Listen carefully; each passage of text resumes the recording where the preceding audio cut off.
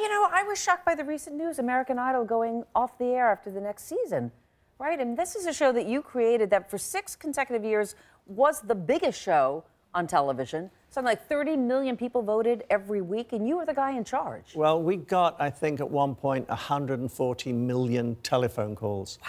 And Ruben Studdard, in truth, with the amount of votes he got, should have been your next president. I mean, really, it was that incredible. We literally outshone the other 4 networks in ratings every single week. So I'm rather pleased that they've decided to pull it season 15.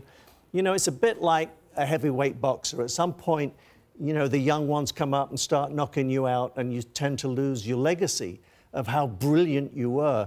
And I think this was possibly the biggest television show, the most impactful television show ever on television. You know, you're the guy behind it, so...